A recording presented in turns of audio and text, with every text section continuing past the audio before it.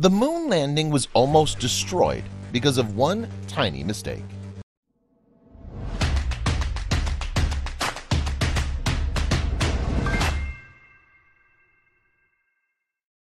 In the few hours Neil Armstrong, Buzz Aldrin, and Michael Collins spent on the moon as part of the Apollo 11 lunar mission, a completely unexpected issue surfaced that threatened everything.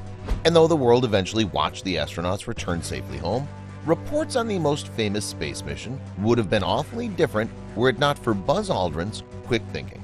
Before we begin, make sure to smash that like button, subscribe to our channel, and click the notification bell for more amazing videos. On July 24, 1969, just after noon, Buzz Aldrin, Neil Armstrong, and Michael Collins were floating on a raft in the Pacific Ocean, waiting patiently for helicopters from the USS Hornet to pluck them out of the water. Once brought aboard the naval craft, the three bold astronauts were hailed as heroes. Seamen rushed to greet them on the flight deck, but they were quickly hurried to the mobile quarantine facility where a special guest welcomed them home. President Nixon congratulated Buzz, Neil, and Michael, highlighting their contributions to the USA, Earth, and humanity. Yet in the midst of the celebration, Buzz and the crew couldn't help but think how the mission nearly ended in catastrophe. Buzz Aldrin made the avoided disaster public in his 2009 book Magnificent Desolation: The Long Journey Home from the Moon. Apparently, mankind's giant leap nearly faltered on the moon.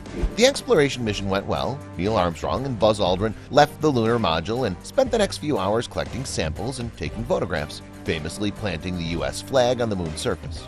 Their work finished, the two astronauts returned to the lunar module, the spacecraft that took them from the command module to the moon's surface, and ate dinner before settling down for some sleep, which proved difficult. Because even though Michael Collins was still aboard the command module, keeping the craft in orbit until the three were ready to return to Earth, there wasn't much room in the lunar module for Neil and Buzz, two grown men, trying to stretch out. They made it work, though. Neil Armstrong fashioned a sort of hammock, and Buzz Aldrin curled up on the moon dust-covered floor. Funny enough, it was this sleeping arrangement that might have saved both their lives. From his low vantage point, Buzz Aldrin spotted an inch-long metallic something peeking out from under the lunar dust. Curious, he looked closer and jolted as he realized he and Neil were in serious trouble. It was a circuit breaker switch, and he didn't need years of NASA training to know it most definitely was supposed to be attached to something important. After scanning the module's instrument panel to see where it came from, he gulped hard.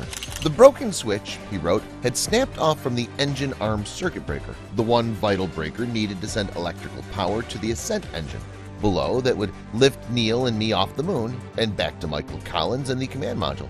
In other words, if Buzz Aldrin couldn't repair the breaker, he and Neil would be stuck on the moon. Panicking, they called NASA Mission Control. Engineers told them not to worry. Houston would have a solution after Buzz and Neil got some sleep. But Buzz awoke to find Houston still had no idea how to fix the breaker switch. If the first men to walk on the moon didn't want to be the first men to die on the moon, they had to fix the switch on their own. After examining the circuit breaker more closely, Buzz remembered, "I thought that if I could find something in the lunar module to push into the circuit, it might hold.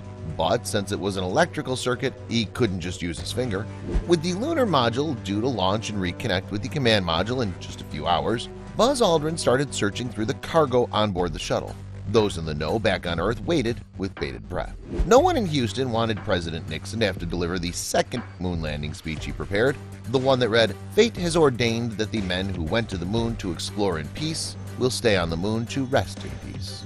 However, Buzz Aldrin realized the solution might be in his pocket, a felt-tipped pen.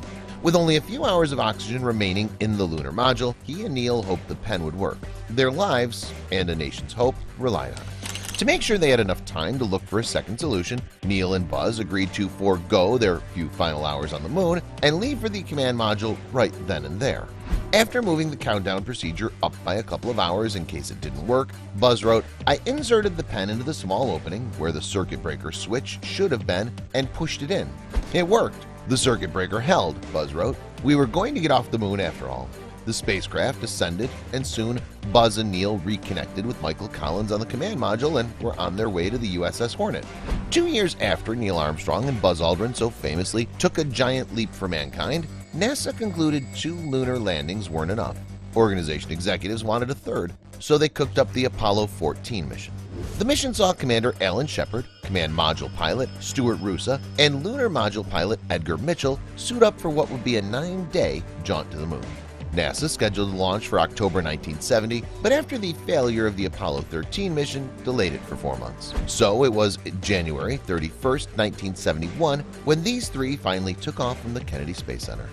The astronauts hoped, of course, that their scientific agenda up in space would change the way humanity thought about physics, about life. They didn't know, however, that they'd make a discovery destined to shake the scientific community years later. On February 5th, the crew landed on the moon. Shepard and Mitchell took giant leaps of their own, while Roosa stayed in lunar orbit. Over the next 33 hours, the guys worked. While in the orbiting shuttle, Roosa took photos of Earth and Moon, including the spot the future Apollo 16 was scheduled to land. He also germinated 500 tree seeds, which, fun fact, eventually became known as moon trees.